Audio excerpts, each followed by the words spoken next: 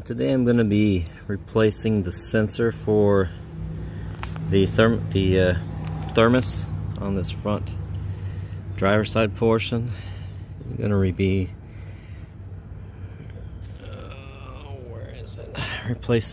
pulling this, and I've already pulled the bolt here and the one here, and then there's just the one right there.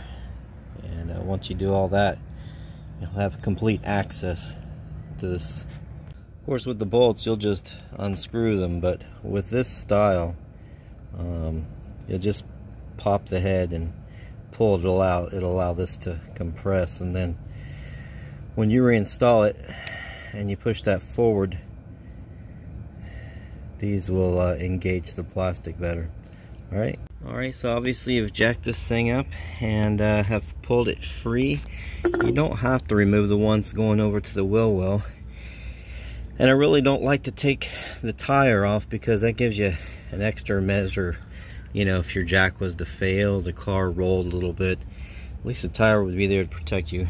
Anyhow, here is the sensor that we're talking about, and there's a drain valve right here, and what I'm going to do is just put a hose on that drain valve.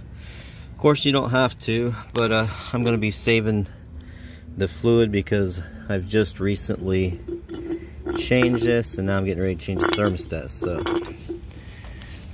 you can adjust the height, but anyway, I'm just going to unscrew this. But again, if you had a large pan and you wanted to, and you weren't planning on saving yours, then obviously you could just unscrew this and let it fly into the pan. But I'm going to be collecting mine as new, and all you have to do is unscrew this, and the place I found local that actually had one of these was Napa.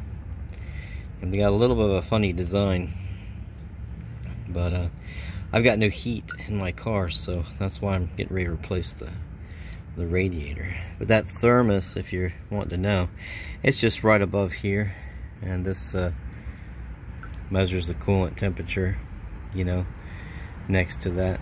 But yeah, I'm just gonna drain it. You would just take this one out after you drain it, and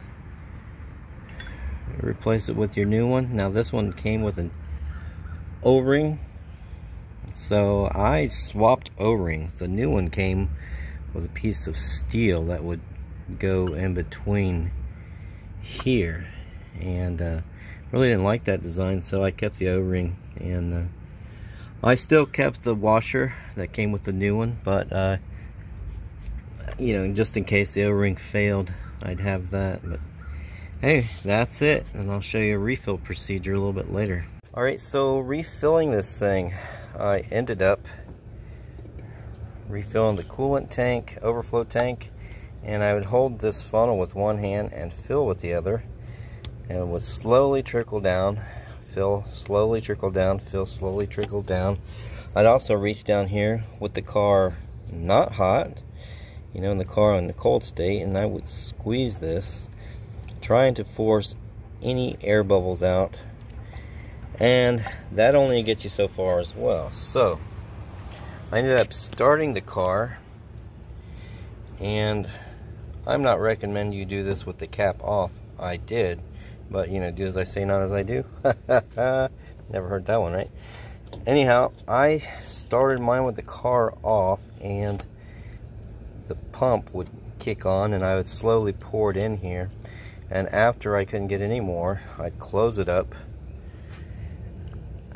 completely, the coolant reservoir and this, let it flow a little bit, turn it off, let it sit, let it cool down, refill, and to my understanding, these things are hard to burp even if you're a technician. Now they might have some fancy way of forcing the pump to come on, and you know, purging the air bubbles like that, but my understanding is that even they still have a difficult time getting all the air out of these things. So start it up, leave the cap on for safety, let it circulate, turn it off, come back when it's cooled down, pour some more in. But I found that just pouring it in all the way to the top so that there's a little bit of pressure.